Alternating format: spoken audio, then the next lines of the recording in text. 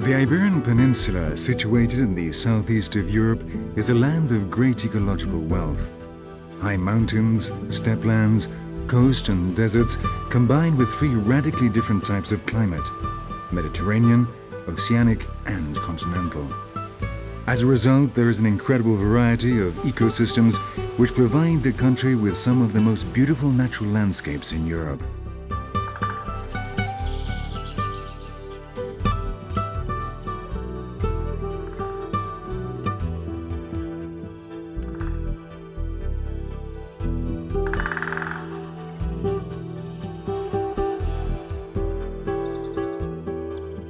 In contrast to these wonderful landscapes, some of the most valuable natural areas are often quite unspectacular. Some real natural treasures are to be found hidden behind dull facades. One of these paradises is in Zamora, near the Portuguese border.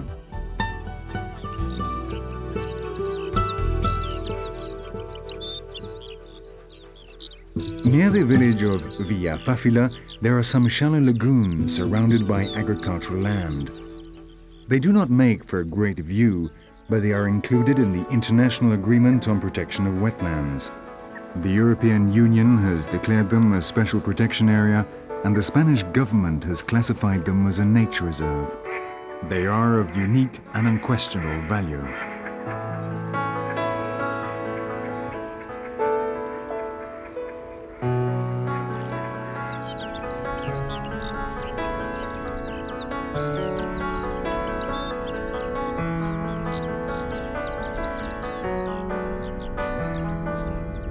The importance of these lagoons for man has changed over the centuries. During the 10th century, they were the only salt flats in the kingdom of León and were used for this purpose. Several villages were founded around them, and they lived off the salt business until the development of trade brought Portuguese salt, which was of higher quality and cheaper, to the area.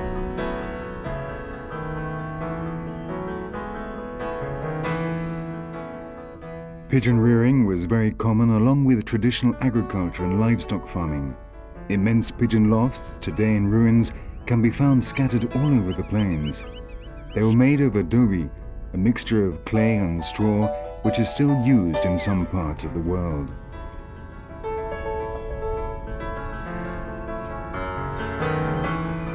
The pigeonholes, or uvacas, were organized around interior yards in a solid wall parallel to the external facade.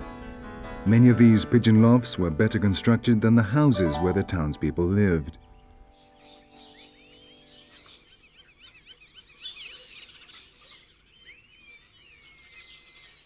There are 180 of these buildings left in Villafafila. Each one could house hundreds of pigeons, which gives an idea of the economic significance of this activity.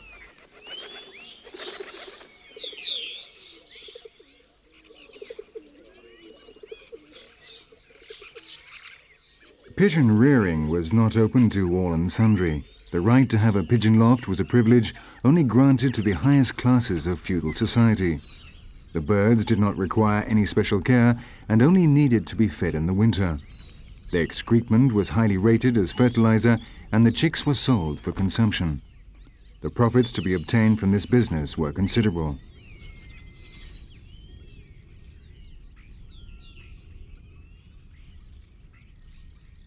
Over time, the business became less profitable and was eventually abandoned. The right to keep pigeon lofts was abolished, along with other privileges of the nobility, and the land gradually changed hands from large landowners to small local owners. Most people worked in arable or livestock farming. Industrialization and the mechanization of agriculture in the middle of the 20th century caused the rural population to shrink drastically. Many villages have a lower population today than at the beginning of the 19th century.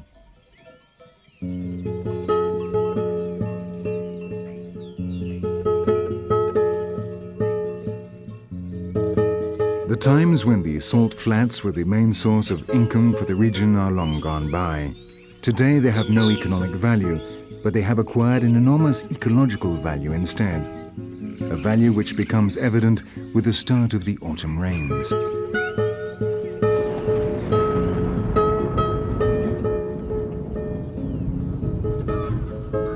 After a summer in which they have almost completely dried up, the salt flats fill up with water again. Nature is preparing them for the arrival of their winter guests, the birds.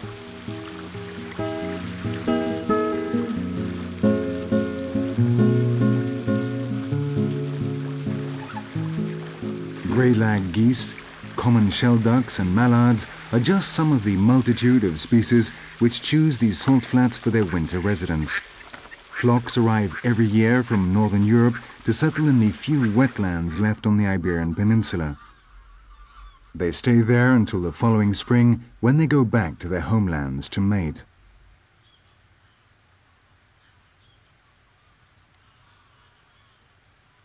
In order to help people appreciate the value of these lagoons, the Castilla y León regional government created the Villafafila Visitor Center, in which members of the public are shown the importance of these ecosystems for the birds of Europe.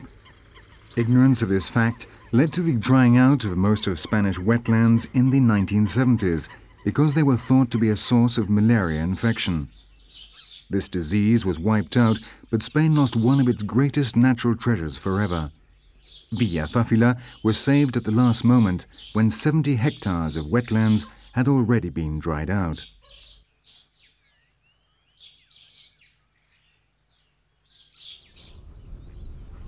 The center has a small adjoining lagoon. All year round you can find examples here of all the main species that visit Villafafila. The most important of all these in terms of rarity is this barnacle goose.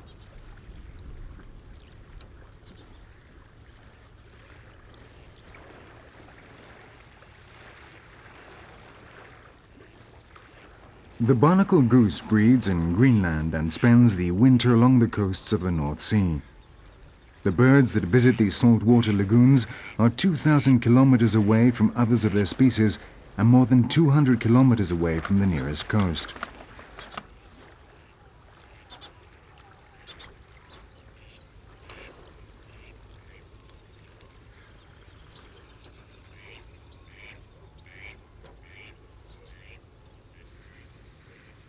There are many common species too, such as mallards, regular visitors to Spanish lagoons.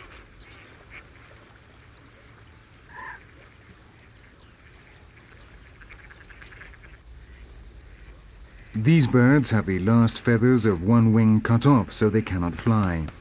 They live in captivity.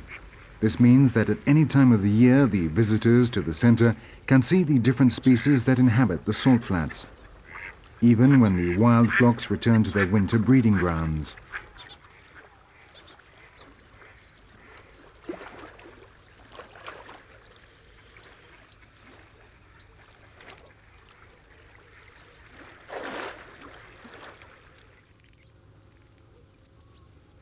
The wetlands have recovered after the summer and, with the water, have returned to life.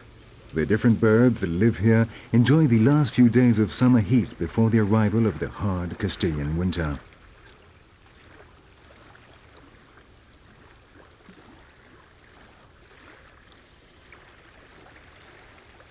In the coldest months, the temperature may fall to 14 degrees below zero, although even then, average temperatures are above zero. These conditions are bearable for both coots and the Anatidae. In their homelands in the north of Europe, winter is so cold that the lagoons where they feed are permanently frozen and therefore inaccessible until spring.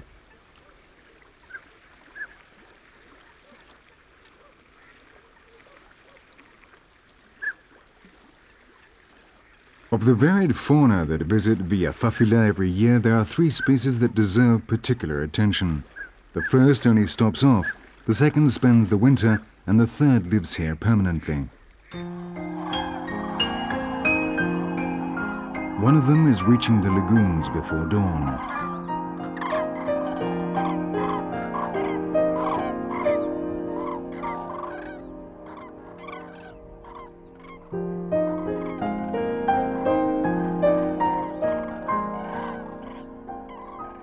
Their cries, which are necessary to keep them all together in the dark, tell us they are cranes.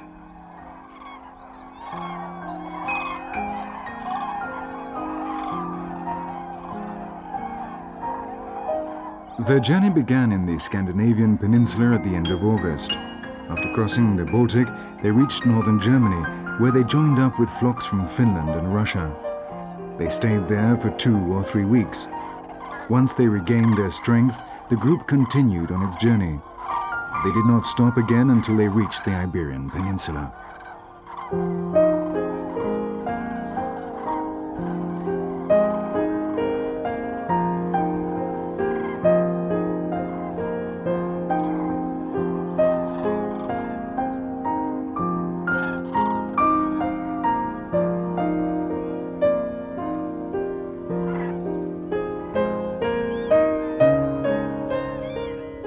Of the 10,000 cranes that make this journey, about 1,000 make another stop within the peninsula. The lagoons of Villafafila have not yet recovered from the summer drought, but the pastures and farmlands that surround them provide the travelers with sufficient food.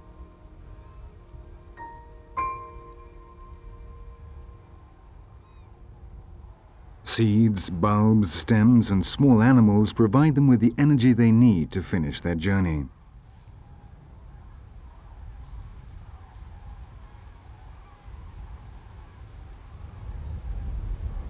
Cranes inhabited the Iberian Peninsula in the past and would still do so today if man had not dried out their breeding grounds and ploughed them up.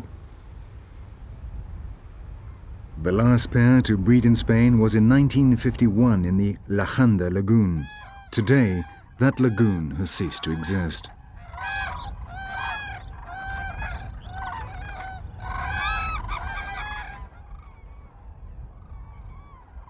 After a few weeks' rest at the end of autumn, the flocks fly off again.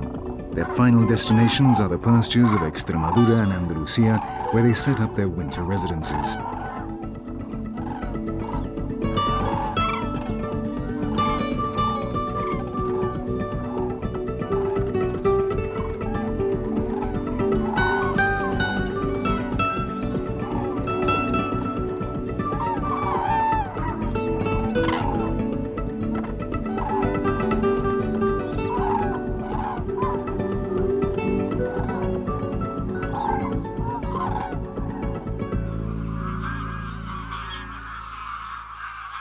The cranes are not the only migratory birds to stop over in Villafafila. At the end of September, the lagoons are invaded by another great migratory bird, the grey-legged goose, also known as the wild goose. For several days, the skies are covered by infinite numbers of flocks on their way to the marshes of the Guadalquivir River near the south coast of the Iberian Peninsula. More than 70,000 geese cleave the skies on their way to their winter quarters.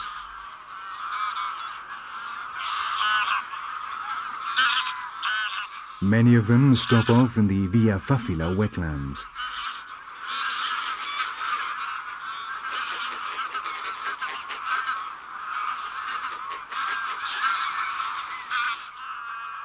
Like the crane, the grey-legged goose never spent the winter in these lagoons. But in 1975, something changed. That year, a flock of 1,000 geese did not continue their journey south. The following year, the phenomenon was repeated, and 6 years later, the winter population of Villafafila was over 23,000.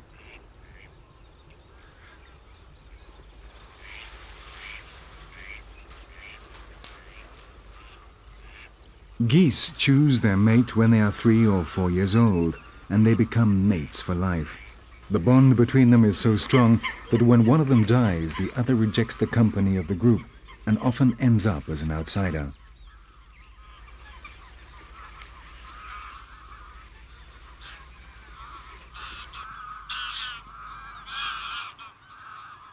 Thousands of geese invade the arable lands to feed on the cereals that have sprouted after the summer.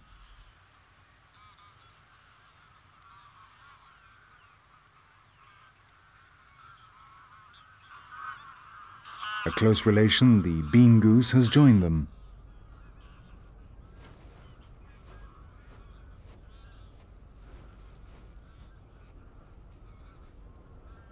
These birds are very rare and are in retreat. Some Central European countries, where they also spend the winter, have taken measures to protect them. These territories are much closer to their breeding grounds, and more birds every year decide to stay there instead of continuing their journey south.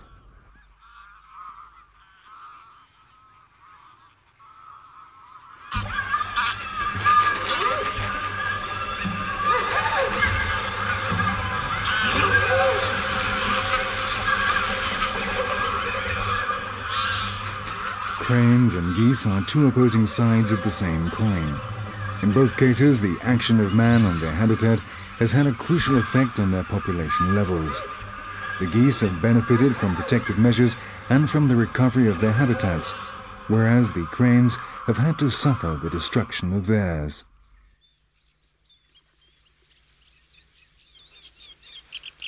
The protection and recovery of the salt flats has not only benefited the geese.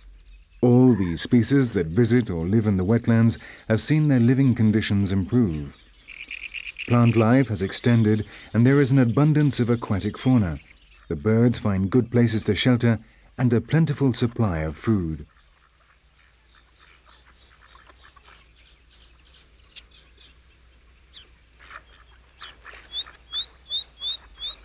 Many populations which were in retreat have recovered, and this in turn has benefited the great predator of the Spanish mountains, the wolf.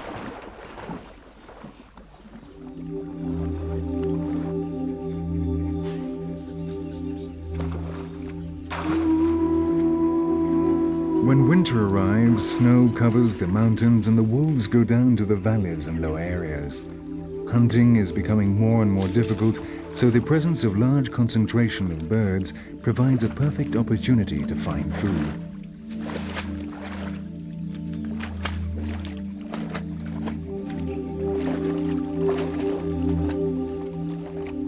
Some prey fly away quickly, while others look for protection in the vegetation. This mistake will cost them their lives.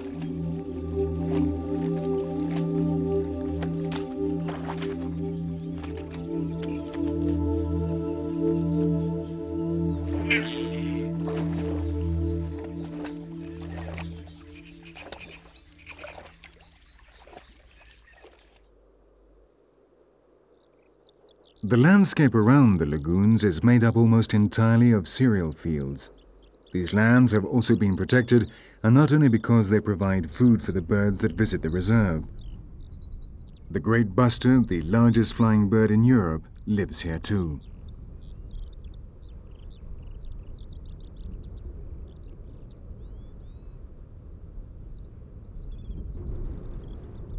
Villafafila has the most important bustard colony in the world. Around 2,000 of these birds live in the region on a permanent basis. At different times of the year, flocks of bustards move around within the region in search of the best pastures, but the relatively benign climate means that emigration is unnecessary.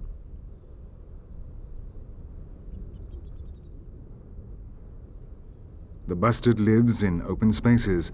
Here it finds the pastures it needs, and any predators can be easily located in time to make a quick escape.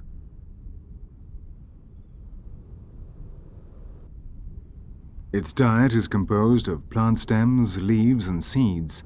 In the spring, it complements this diet with small animals which provide it with proteins. This extra energy will help it during the courting and mating seasons. Both sexes have a similar plumage, but the male may be twice the size of the female.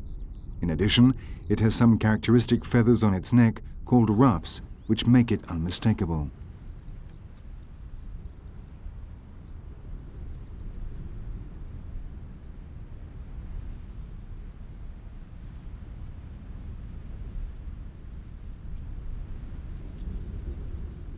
The bustard lives on the ground. Its weight, males can weigh up to 18 kilos, puts it on the borderline as far as its ability to fly is concerned.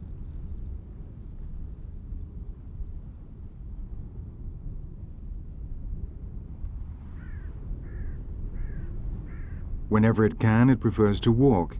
Its flights are short and normally close to the ground.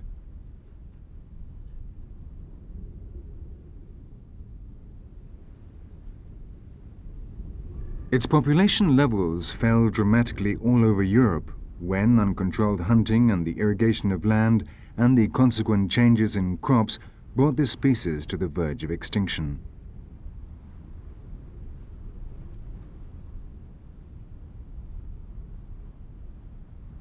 The bustard disappeared in Switzerland, England, Denmark, Sweden, and most of France. In Spain too, population levels fell drastically. Only after their ecosystems were protected and hunting was prohibited was this process halted. The conservation of lagoons, such as Villafafila, has been of fundamental importance. In contrast to what happens in other colonies in Europe, the Spanish bustards do not immigrate. They can complete their life cycle in the wetlands without depending on the conservation of other regions.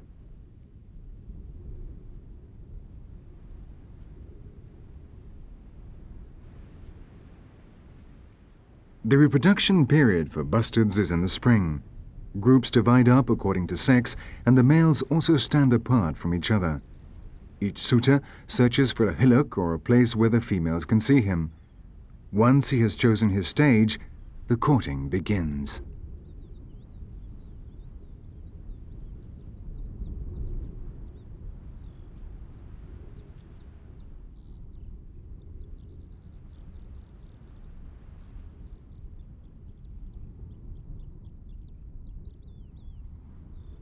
The fields are filled with males doing their displays. The neck swells up to double its normal diameter. They twist up their wings and unfurl their tails to show off the white feathers inside.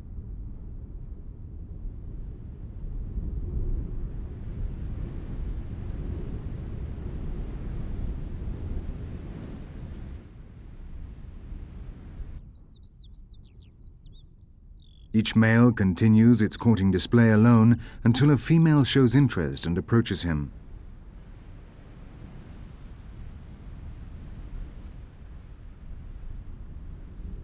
And here is the first one.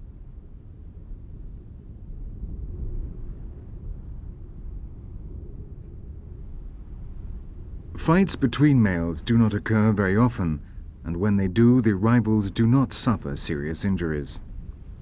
In many cases, a comparative demonstration of strength is sufficient to make one of the males give up, although, as you can see, this is not always the case.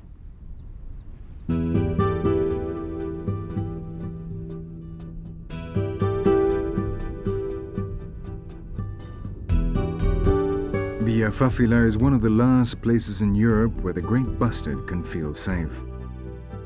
The protection of the ecosystem and the prohibition of hunting have given this endangered bird a breathing space.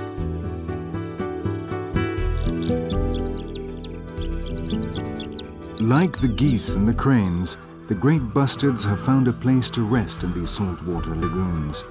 The lands which for man had been a symbol of horrible diseases have turned out to be a unique and irreplaceable ecosystem for many birds, a paradise hidden among the fields of the cold Castilian steppes.